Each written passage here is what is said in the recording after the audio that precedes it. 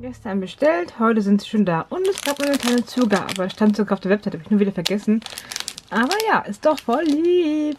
Ich habe heute auch vom Pastapaten eine Schoki bekommen, die ist schon verspeist. Ja, genau. Wollte ich nur mal gesagt haben, dass es echt immer total schnell geht bei denen. Es ist meistens am nächsten Tag schon da. Selbst jetzt in dieser stressigen Weihnachtszeit schaffen sie es tatsächlich, innerhalb von einem Tag zu liefern. Also es war einfach ein Briefkasten jetzt.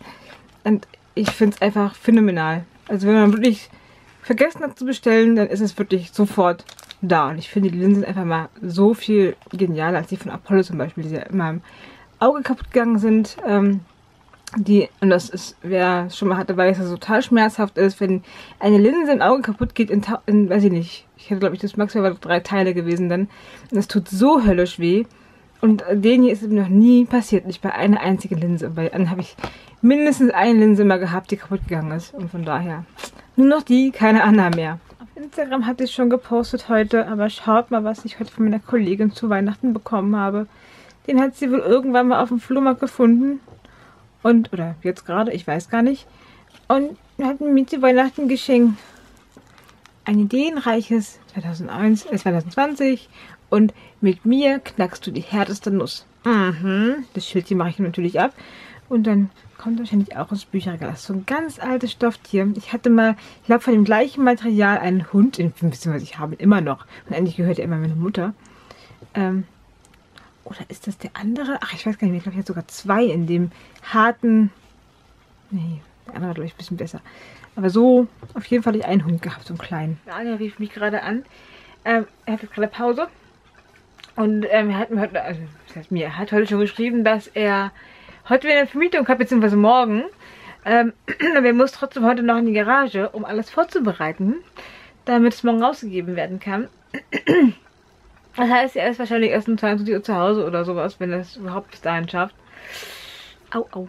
Naja, ich habe gesagt, wenn nicht, dann gehe ich halt schlafen und du bleibst dann ein bisschen wach. Und dann stehst du nicht mit mir morgens früh auf. Musst du ja nicht. Sage ich ihm jedes Mal, dass er nicht mit mir um 5 aufstehen muss, wenn er Spätdienst hat. Ist ja auch Blödsinn. Muss er ja nicht. Aber er will ja immer. Kann ich verstehen, mache ich auch nicht anders, wenn er irgendwie arbeiten geht und ich habe frei. Ich weiß nicht, irgendwie hat es so bei uns eingespielt, dass wir miteinander aufstehen. Immer. Also am Wochenende lasse ich ihn immer noch schlafen, wenn ich aufstehe. Am Sonntag meistens. Also Samstag ja nicht, aber Sonntag lasse ich ihn immer noch schlafen. Da ist ja auch kein Wecker gestellt oder sowas. Aber ansonsten stehen wir immer gemeinsam auf. Wir gehen nicht immer gemeinsam schlafen, weil gerade am Wochenende bleibt er länger wach als ich. Aber ja, genau. Oh je, ich muss meinen Kaffee weiter trinken. Ich werde müde. Heute sind wir in der Geisterbahn und ich musste zählen, wie viele unheimliche Gestalten es gibt. Es sind 18, also ist das unser Feld und das befindet sich dort oben. So, ein kleines Feld. Feld vor allem. Fach. Oh. Okay. Hallo? Okay. Okay. Wow, Vorsicht Geister, Exit, die 3 Fragezeichen. Wir übernehmen auf jeden Fall dein Name. Und hier ist noch mal das Sticker. Das sind Sticker. Oh mein Gott, das sind Sticker. Ja, klasse. Namenssticker und das hier sind wieder mein Favorit, ne? Ist ja klar. Aber ja, Sticker. Schön. Sehr schön. Sind da normale Sticker. Einfach nur Sticker, ne? Zeig mal. Jo, Sticker. Sticker! Toll. Ja, das freut mich schon wieder. Ja. Und nochmal dieses Motiv. Das ist aber auch zu klasse. Da ist zwar jetzt die Achterbahn nur so ein bisschen drauf, aber immerhin. Es ist immer noch Rummel, ne? Wir sind immer noch auf dem Rummel oder im Freizeitpark. Vergnügungspark. So. Gut, das war das für heute. Jetzt werde ich weiß nicht, ob ich erst lese. Ich komme hier gerade Koordinationsschwierigkeiten. Egal. Ob ich erst lese oder ob ich lieber erst das Winter-Tiramisu mache. Ich glaube, ich mache erstmal das Winter-Tiramisu. Ich brauche die Karte dafür. Das Video braucht noch eine Stunde zum Hochladen. Oh Gott. Ich krieg's nicht ab mit einer Hand. Sekunde mal. Ich lege euch mal ganz kurz hin. Hallo. So. Winter-Tiramisu. Ja, das wird lustig. Ich habe ein bisschen Angst davor. Oh Gott. weil für meine Verhältnisse ist das ja doch nicht ganz so ohne. Gut. Zum Glück hat dann die Küche aufgeräumt heute anscheinend. Flimmert ja gar nicht. Was ist denn da los? Genau, das heißt, ich mache jetzt erstmal den Kompott. Ich habe noch nie Kompott gemacht, aber gut. Kriegen wir schon hin. Äpfel schälen in Kernen und Kernen und würfeln. Zucker in einen Topf karamellisieren lassen. Ich kann nicht mehr lesen. Ich kann ja generell nicht lesen. Also von daher mit Wein bzw. Apfelsaft. Wo ist der Apfelsaft?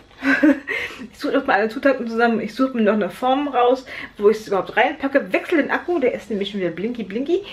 Und dann geht's los, würde ich sagen. Und ihr kommt mit. Und ihr macht mit. Oder wie auch immer, ihr guckt zu. Egal. Mir fällt gerade auf, dass der Vlog, den ihr jetzt hier seht. Was ist denn hier dran? Schon wieder. Oh Gott. Wahrscheinlich erst sehr, sehr spät online gehen wird, hä? Weil ich bin ja gar nicht zu Hause. Ups. Egal. Egal, dann ist es halt ein bisschen später. Ich hoffe, ich krieg's noch irgendwie gebacken. Noch vor Mitternacht hochzuladen. Ups. Tut mir leid dafür, aber ich bin, wie gesagt, morgen den ganzen Tag auf Achse. Ich kann zwischendurch nicht nochmal den Vlog schneiden. Das funktioniert leider nicht. So, jetzt die Zitrone nicht. Ich brauche Saft einer halben Zitrone. Und ich finde keine Zitrone. Nicht, dass ich die genauso vergessen habe wie den Thunfisch. Das wäre blöd. Ich habe mich jetzt gefragt, aber ja, wenn da Arbeit gerade zu tun ist, kann ich natürlich nicht gucken. Und ich mache ohne Zitrone nicht weiter. Weil eine halbe Zitrone ist schon ein bisschen was, ne? Ich habe sonst nichts. Ich habe keinen Zitronensaft, gar nichts. Oder haben wir noch Zitronensaft drin? Was ist denn hier passiert? Hier ist es so leer. Und hier ist auch kein Dekormix, könnte ich reinmachen. Wir haben da so eine Asbach-uralt Zitronendingenskirchen. Glaube ich, dass die Asbach-uralt ist. Ich weiß nicht, wie lange das jetzt schon drin ist. Das möchte ich da ungern reinmachen. Ja, sowas regt mich ja auch gar nicht auf, wenn ich was brauche und nicht finde. Ja, er liest es noch nicht. Scheiße. Im wahrsten Sinne des Wortes. Mann, ey, warum? Ich hätte gestern dann noch kontrollieren sollen, ob ich alles habe. Hier ist eine Mandarine, Apfel, keine Zitrone. Ich habe mich jetzt angerufen, weil ich dachte, das liegt vielleicht eher. Tada! Sie waren auf dem Balkon. Oh Gott, das will ey. Oh Gott, da ist noch so viel anderer Kram. Ich weiß gar nicht, was da alles ist. Ananas, Limetten hat er auch noch geholt. Aber gut, ich habe Zitronen, ich bin zufrieden. Ich habe alles da, das ist schon mal, weiter geht's. Alles da, nichts vergessen. Das heißt, ich kann jetzt loslegen. Ich wollte nicht loslegen, bevor ich nicht weiß, dass ich wirklich alles habe. Und alles da ist, alles griffbereit und ich nicht erst lange suchen muss oder sonst irgendwie. Es geht jetzt los. Ei, ich bin aufgeregt. Ich brauche noch gleich einen Topf. Den brauche ich gleich noch, genau, um den Kompott zu machen. Ich mache zum ersten Mal Apfelkompott. Oh Gott, oh Gott, oh Gott. Wünscht mir Glück. Wo stelle ich euch am besten hin, damit ihr was sehen könnt? Sieht hier immer noch ein bisschen chaotisch aus. Okay, das habe ich jetzt hier gerade rausgekramt unten. Oder habe ich es rausgekramt? Das stand schon da. Ich glaube, es stand sogar schon da. Warte mal, das könnte man gut. Ach ja. Wir schauen. Es sieht ein bisschen chaotisch aus, aber das meiste habe ich gerade hier durch die Gegend gerupft. So. Wartet. So wird das nächste Moment. Oh, läuft ja schon. Na Mensch. Gut, los geht's. Messer.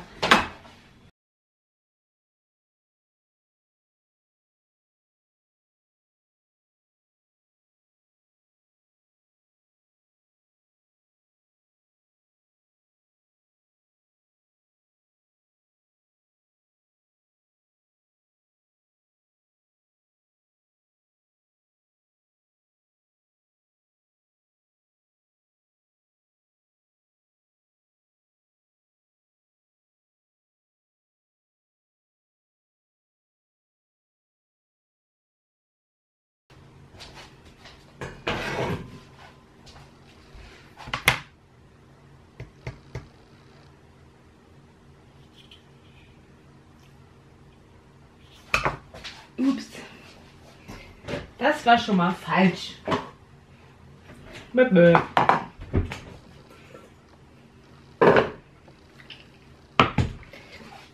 Die kommen erst später dazu.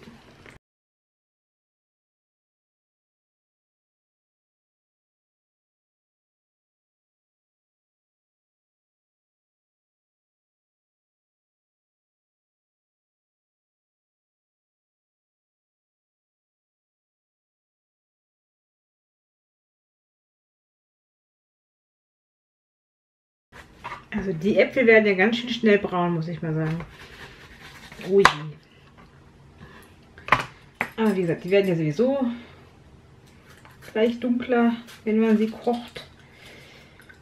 Von daher wird das schon passen, ne?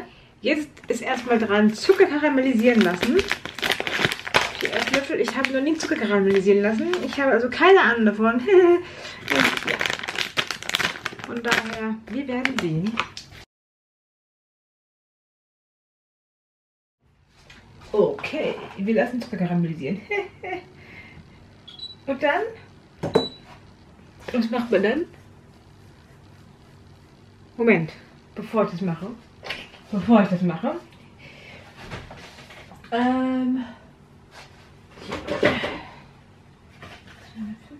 ja. Lese ich erstmal einen Apfelsaft ab, weil die ganze Flasche ist zu viel. Ja, geh ruhig nochmal aus. Zucker ein bisschen mehr weg, sonst schütte ich den da um. Ich kenne mich.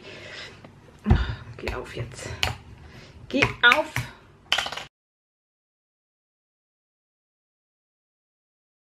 Gut, und den Zitronensaft brauche ich auch. Presse ich erstmal die Zitrone aus. Nusch. Apropos pressen. Die Saftpresse. Ja, wir dürfen die nicht mit Schale reinmachen. Dann wird es vielleicht was. Natürlich hat auch die Orangen nicht geklappt. Ja. Wenn die Schale mit püriert wird, kann das nicht schmecken. Wir werden es also irgendwann nochmal ohne Schale probieren. Oh je, der Kater kotzt. Na toll. Ja, Schnuffi, ich komme gleich. Oh je, oh je, oh je. Gut, also wir müssen... Ich pack mal das mal kurz hier hin. Zucker im Topf karamellisieren lassen. Mit Apfelsaft und Zitronensaft, der ist schon hier drin. Hab ich gerade schon reingemacht. Ablöschen. Karamellisieren lassen. Das leichteste von allen, ne? Wo ich so viel Ahnung davon habe. Ich rühre einfach mal fleißig, ne? Oh je, oh je, oh je. Ich habe ein bisschen Angst. Ich am Herd.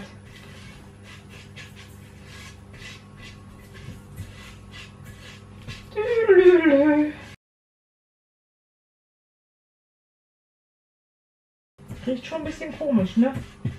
Wo ist das so?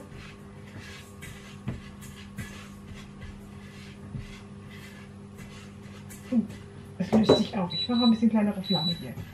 Und ist es ja... Puh. Okay. Okay, ich verstehe. Geht los.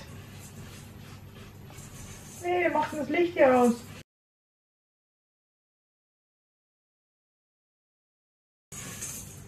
Huch.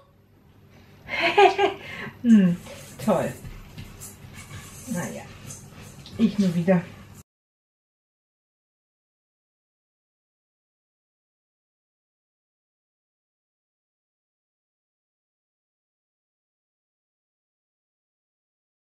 Wie lange macht man denn das? Bis es ganz aufgelöst ist, oder?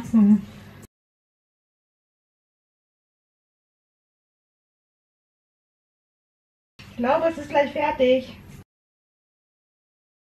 Oh ja. Karamellisiere Zucker. Wow.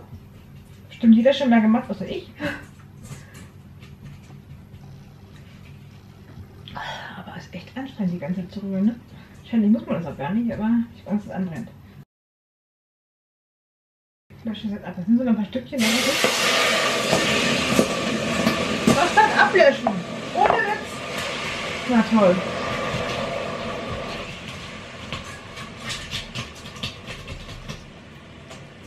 Ich glaube, ich habe Mist gebaut.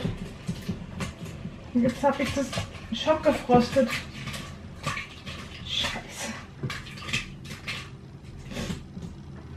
Kacke.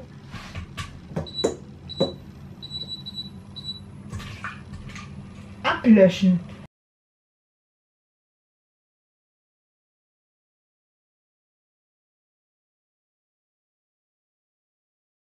La la la.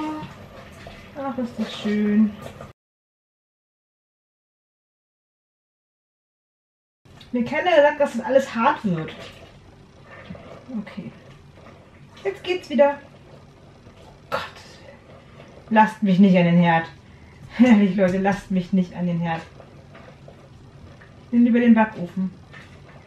Okay. So. Machen wir Lebkuchengewürz. Und zwar 2 Prisen. Was sind denn 2 Prisen?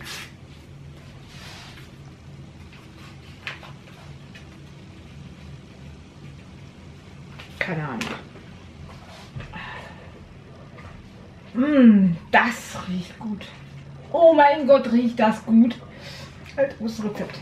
Rezept zu mir. Nicht verstecken. Du bist ruhig. Ich habe keine Zeit. Weichdünsten. Gut. Und Äpfel hinzugeben. Das wird doch wieder nichts, ey. Komm, ich mache das mal ganz langsam.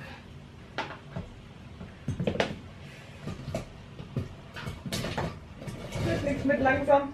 Zack, zack, zack, zack.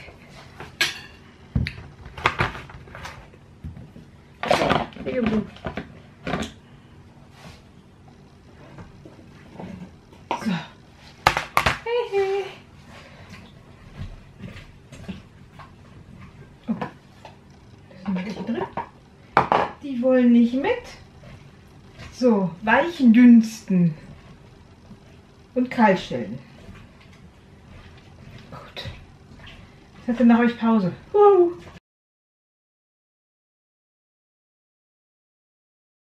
So. Das kann man jetzt höher stellen. Ich mache hier Apfelkompott. Ist das herrlich. Oh Gott, Leute, ey, nee. Also es muss ja wie Kompott aussehen. Ich weiß, wie Kompott aussieht. Also von daher muss es wahrscheinlich so, nicht fast, also nicht ganz so homogene Masse werden, aber eine Masse mit Stückchen. Und nicht Apfel mit Soße.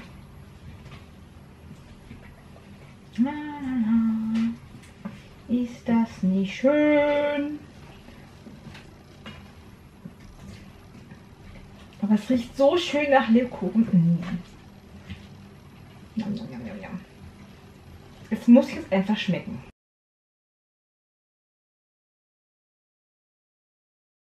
Gut, ich rühre mal weiter. Ne? Springt die ganze Zeit mich hoch. Was ist denn los hier? Ja, und dann wegrennen. Aber schaut doch mal. Ich habe Apfelkompott gemacht. Ich überlege gerade, weil es ja wirklich eine ganze Masse ist, Sekunde, ich drehe mal um, ob ich vielleicht das in mehrere Schüsselchen verteile. Sprich, was für Daniel, was für Steffi und mich und den Rest morgen mit auf Arbeit mitnehme, weil wir ja Frühstück haben. Sonst wird es einfach zu viel. Wann soll man das denn essen? Ich glaube, das mache ich. Dass ich dann gar nicht diese große Schüssel hier nehme. Die ist ja sonst ein bisschen sehr, ne, und so. Ja, aber ich glaube, das mache ich tatsächlich. Das hier muss einmal, ups, das klebt fest. Oh, da liegt ein Stück Apfel. Muss erstmal kalt gestellt werden. Das heißt, ich packe es auf den Balkon. Das ist kalt genug. Und im Kühlschrank geht es eh nicht. Das ist eh zu warm für, also nicht der Kühlschrank ist zu warm, das ist zu warm dafür. Also packe ich es erstmal. Das hat es, glaube ich, genug abgekühlt. Jetzt mache ich weiter. Und zwar Mandeln anrösten in einer Pfanne. Das heißt, ich brauche eine Pfanne. Oh, hier riecht es total lecker, wenn man hier reinkommt. So, okay, das geht aber nicht alle haben. Ja, bis gleich. Gut, das war jetzt eindeutig zu viel. Ich hätte die Hälfte machen sollen. Okay, gut. Sekunde.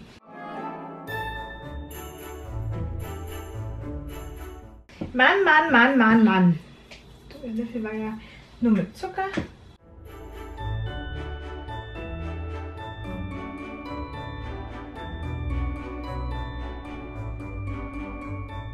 Okay. Ich röste. Wahrscheinlich genauso eine Sache werden mit dem Zucker karamellisieren. Ja, also ich röste da mal Weihnachtsküchen an, ne? Also so Mandelstückchen hier. Leicht anrüsten. Sobald hier ein bisschen braun werden, nehmen sie runter. Ah, nee. Und das kommt auch noch an den Kompott, den ich gleich wieder reinhole. Und bitte. Und dann kommt die Creme.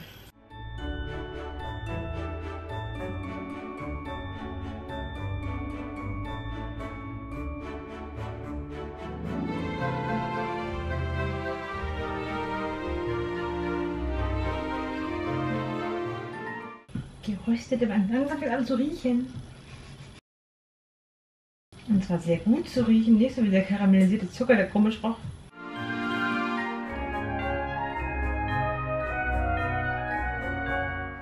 Langsam wird es bräunlich. Und runter vom Herd. So. Zack. Und das kommt jetzt da reingerührt. Richtig? Richtig. Knusper.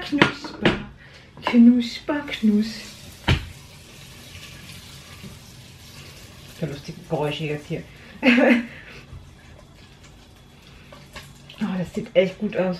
Ach, der Kompott ist nochmal richtig schön durchgezogen. Das heißt, das ist fertig, das kann weg. Das werde ich gleich nachher noch wegräumen. Das kann auch weg, das kann weg. Na, Platz schaffen. Ja, schmeiß es in den Müll, genau. Oh ja. Ich wollte die Waage nicht wegschmeißen. So.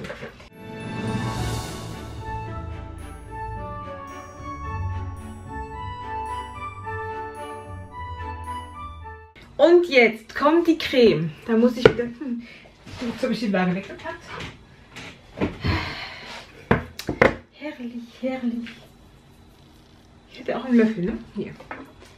Weil den brauche ich gleich tatsächlich. Ich muss nämlich jetzt Mascarpone, Quark und Joghurt mischen. Und das Einzige, was ich in der richtigen Abmessung habe, ist der Quark. Der Rest ist alles doppelt so viel.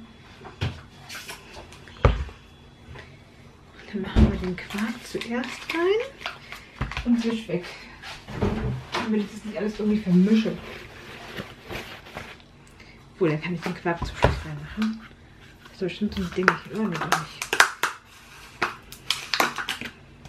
So, Mascarpone. Ich habe noch nie irgendwas mit Mascarpone gemacht. Muss ich ganz ehrlich gestehen. Ich weiß auch nicht, was ich mit dem Rest machen soll. Okay.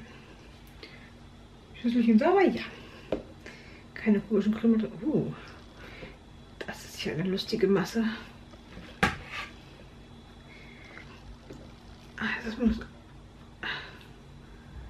habe ich missgebaut, ne? Jetzt weiß ich nicht, wie viel ich da. Naja. Ungefähr die Hälfte. Ich glaube, es waren 520, also wenn ich 270 übrig lasse, müsste das soweit stimmen.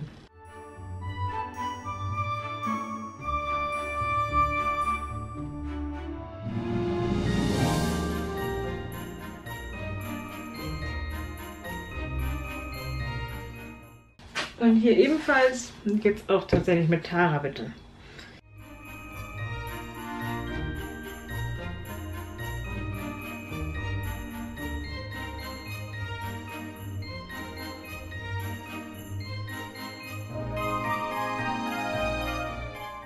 dann kommen die beiden wieder in den Kühlschrank.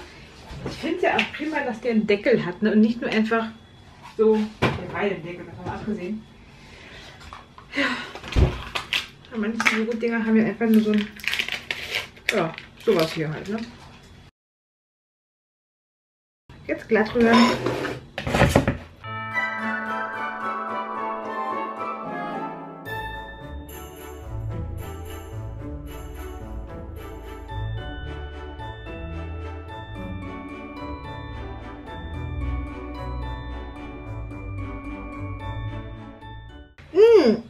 Ja, spritzt mich an. Obwohl Zimtsirup wäre doch eine Idee. Ich glaube, ich mache Zimtsirup rein. Wo ist denn der? Wir haben irgendwo Zimtsirup.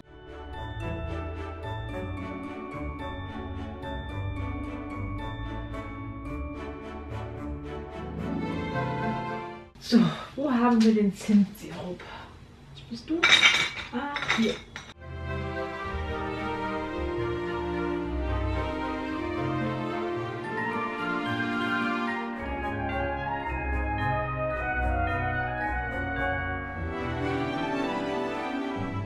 Gut. Das heißt, ich habe den Kompott, ich habe die Creme, die ganze ansabbert. Und ich werde jetzt den Akku wechseln und jetzt dann gleich Löffelbiskuit und so. Und ja. So, ich habe jetzt hier mal aufgebahrt. Eine Schüssel, also ein Gefäß, zwei Gefäße. Das hier ist für Daniel. Arbeit. Steffi hört mich. Genau. Wird wahrscheinlich alles passen. Also das wird zuerst befüllt und das natürlich und dann kommt der Rest hier rein. So ist der Plan. Wir gucken mal, ob das aufgeht. Ich stelle euch wieder mal ab und dann wird geschichtet, würde ich mal sagen. Also das Gute ist ja 100 bis 200 Gramm. Hier sind 400 drin. Ich knister so laut, ne? 400 drin, das heißt ein sowas hier 100 Gramm.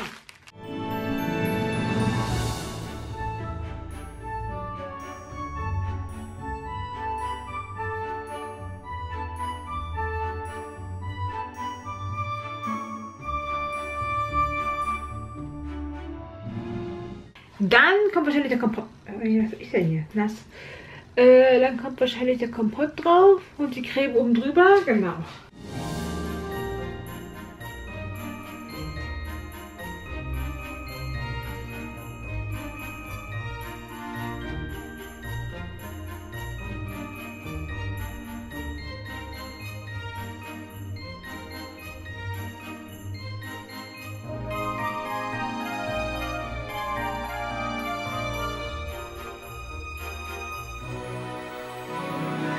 Bisschen ist noch da. Gucken, dann mache ich nachher noch so ein Schüsselchen oder so. So, dann kommt jetzt erstmal die Creme drauf.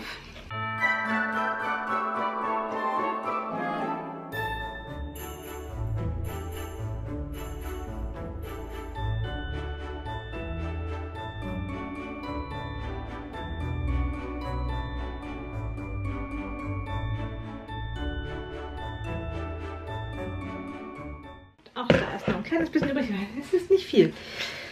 Gut, und jetzt mit Kakao und Zimt bestreuseln. Ja. Muss ich mal raussuchen. So. Ich streue da jetzt einfach was drüber, ne?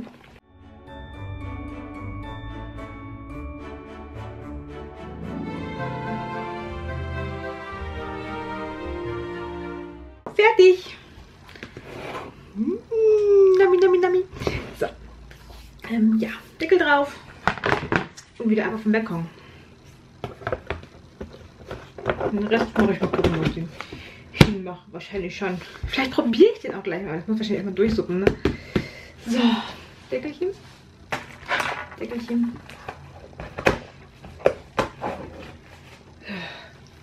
So, auf zur nächsten Aktion. Schokobananen machen. Ich habe auch keine Ahnung, wie viel Schokolade ich brauche. Aber ich habe da mal so ein paar Tafeln, ne? Das heißt, die erstmal schön klein machen, damit es nicht so lange braucht. So 2 Tafeln werden mindestens sein, denke ich mal. Damit wir morgen auch was Gesundes essen, ne? Die will ich dann hier reinpacken. Ich hoffe, dass es irgendwie funktioniert. Jetzt brauche ich auch noch Stückchen.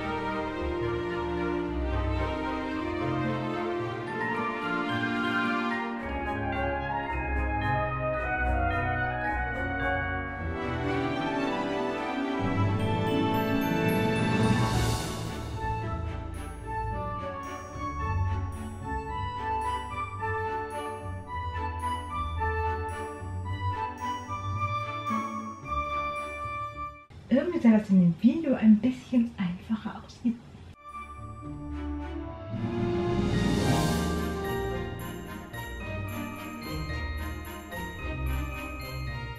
Vor allem dreht sich die Banane auf dem Stäbchen mit. Das ist doch auch blöd.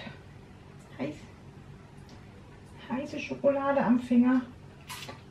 Muss weg.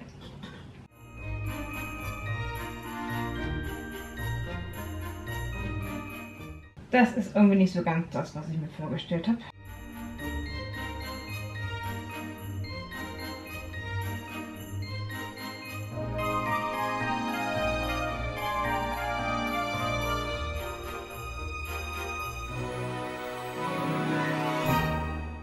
Muss ich mir dann nochmal genauer angucken, glaube ich.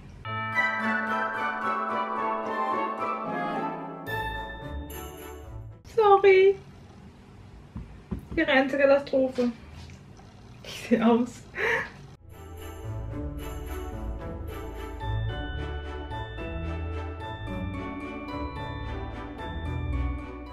Nicht schön, aber selten, ne?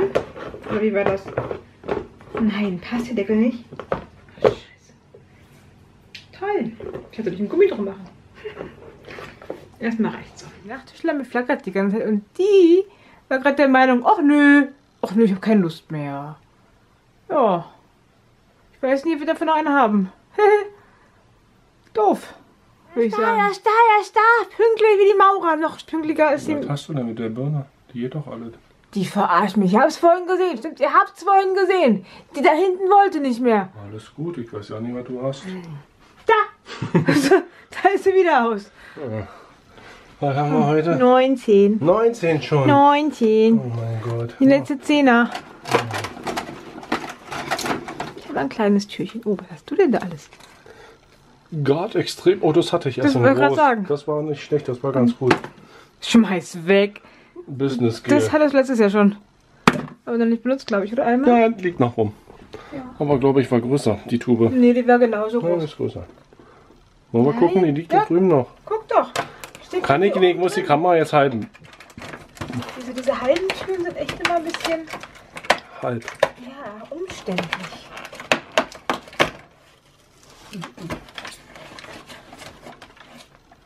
Ich habe auch was von Gard. Glanz und Color. Ah, ja. Und Na, Schaumfester oder was? Haarspray. Naja, brauche ich ja jetzt für meinen Pony. Na, siehst du, du hast einen Pony? Wir haben ja keinen Platz für sowas. So ein Stück Pony halt. Ein Stück Pony, ein kleines Pony. Was ist Ein Esel, Boah, ja. 5er. Ein Esel oder was? Stärke 5. Ja und?